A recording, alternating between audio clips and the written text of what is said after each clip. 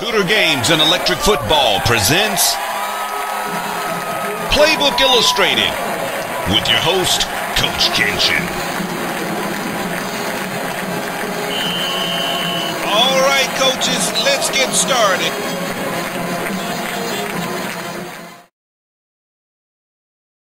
Offense is the method used to test a defense. Scoring indicates how well they're doing. The pro-style offense, the West Coast offense, the pistol offense, and the spread offense. All of these offenses were difficult in electric football until now. Based on advanced gameplay, you can deploy many of these plays. We'll cover the positions, zones, offensive levels, and the advantages and disadvantages you make in each setup.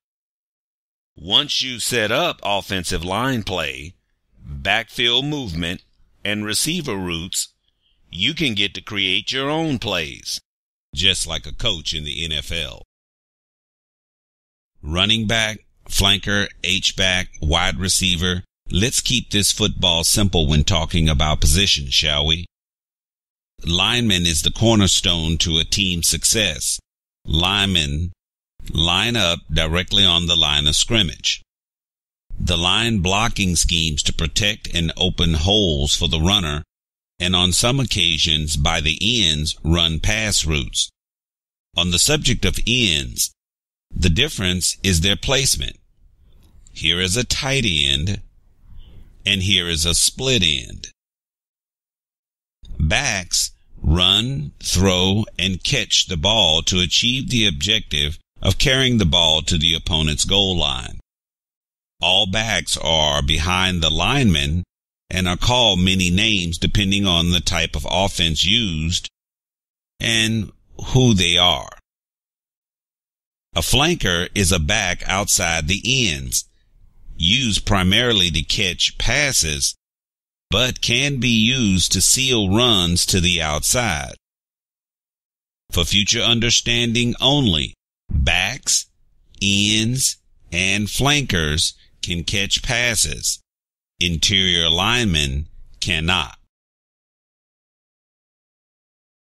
The four important lines or zones in electric football for the offense are the line of scrimmage, the vertical plane indicated by the spot of the ball measured by the distance from the nearest goal line, the offensive zone, an area rearward 20 yards from the line of scrimmage and extends to each sideline where no offensive players can go beyond.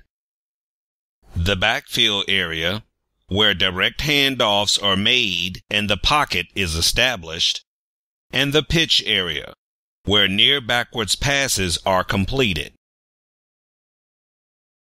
Attacking the defense is the same as it is in football, and each has its own properties. The setup phase is the phase where the players are put into a proper legal formation. Setup should not give away run locations or intentions. The audible phase sets up the potential plan of attack, motion, shifts, pivots, dial rotating, or change of quarterback preps the offense for attack prior to the snap. You are limited to 2, and time may be of the essence. The snap runs the coach's chosen play. If running a direct handoff run play, the play is run until the end of the play. If the coach chooses a play that has a 2-part component, pass, pitches, and scrambles, it runs until you're ready to take action. Snap time develops blocking and or route running. The action is where the play as intended is created. For plays that have a 2-part component, the offense, after reading the plan blocking or reacting to what the defense left open, pitches the ball and the new action figure is the receiver, or passes and pivots the new receiver to the desired direction, or keeps by scrambling before the initial snap receiver reaches the line of scrimmage. Then run the play. The plays run by the offense expect to gain a certain number of yards, or attack levels. Divided into 3 levels, each has its advantages and disadvantages. Close line plays are 1 to 5 yards for the purposes of short yardage.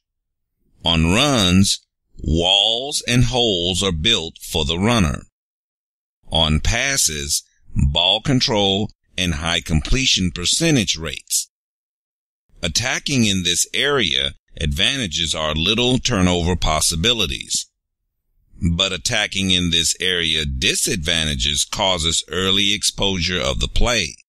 Breakdowns could produce loss in yardage. Mid-area plays are 6 to 15 yards downfield for the purposes of extending the field vertically and laterally. On runs, the runner usually gets to the outside to gain yardage. On passes, the receiver gets behind the close line support before the secondary can assist. Attacking in this area keeps the defense guessing, and gains consistently move the chains.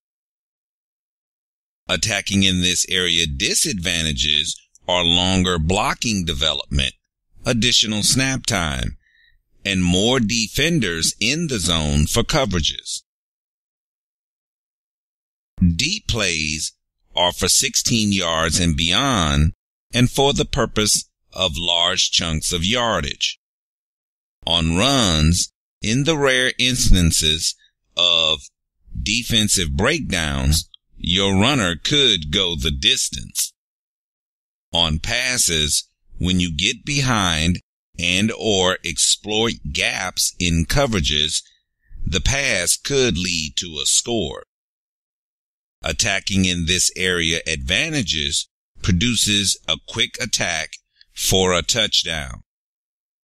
Attacking in this area, disadvantages entail a lower completion rate and requires protection of the passer. Expert rules allow for the running of plays without intent given to the defense. With this offensive understanding, go out and attack and know why. Playbook Illustrated is brought to you by Tudor Games and the Friends of the Miniature Football Coaches Association. Meet one of them at www.electricfootball.com. All right, coaches, that's a wrap.